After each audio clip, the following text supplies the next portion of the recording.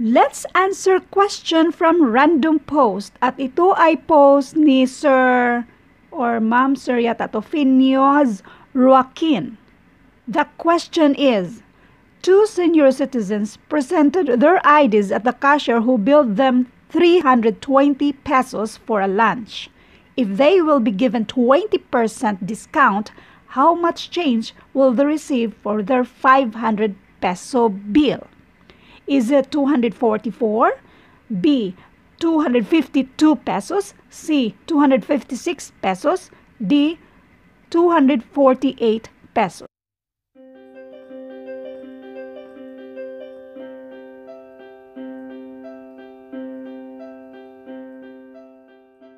With the given choices, this type of question can be answered within 3 to 5 seconds.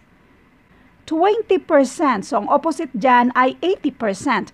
80%, yung 8, i-multiply mo sa 2 and that is 6. Kung ang 6, i-minus mo from 10, that is 4. Isa lang dyan sa ones ang merong 4. Isa lang. So, masagutan mo na siya. Letter A ang sagot. Now, for you to understand kung ano yung ginawa ko, you have to watch this video until the end. Let me read this again. Two senior citizens presented their IDs at the cashier who billed them 320 for a lunch. If they will be given 20% discount, so bali, ang babayaran na lang nila is 80%. Yung buo ay 100%. Yung buong babayaran nila. Discount means minus 20%. So, lahat ng babayaran nila ay 80% na lang. Kaya, 80% of 320 ang babayaran nila. 80% is equals to 0.8. Of multiplication yan siya. So, 320. I-multiply natin yan siya. 320, isa-isahin natin. 320 times 0.8. This is 0. 16 carry 1. 3 times 8 equals 24 plus 1 equals 25. Isang decimal place. So, isa lang din. And that is 256. So, 256 ang babayaran nila. Ngayon, ang pera nila ay 500. You see, 500 minus 256. Ang pares dito, so mag-carry ka ng isa dito sa 5. So magiging 10 ito. Mag-carry ka rin, magiging 9 ito, maging 10 na yan. 10 minus 6, and that is 4. Para hindi ka na maubusan ng oras, isa lang naman dyan sa choices mo ang 4 na nasa ones. Si letter A lang naman. So, yan na yung sagot. Pero ipagpatuloy lang natin. 9 minus 5 and that is 4. 4 minus 2 and that is 2. So, ang susukli na lang nila ay 244. Kung gusto nyong maubos ang oras nyo, there is another way of solving this. Hatiin natin siya sa dalawa kasi dalawa sila. Para lang ma-picture out nyo ba? Dalawang senior citizens. So, hati sila dito sa 320 divided by 2 and that is 160. Tig 160 sila. Meron silang tig isang ID, senior citizen na ID. So, meron silang 20% discount each. Sa 20% discount each, 80% lang ang mabayaran nila. So, 80% sa 160 lang ang mabayaran nila. I-multiply natin si 160 sa 0.8.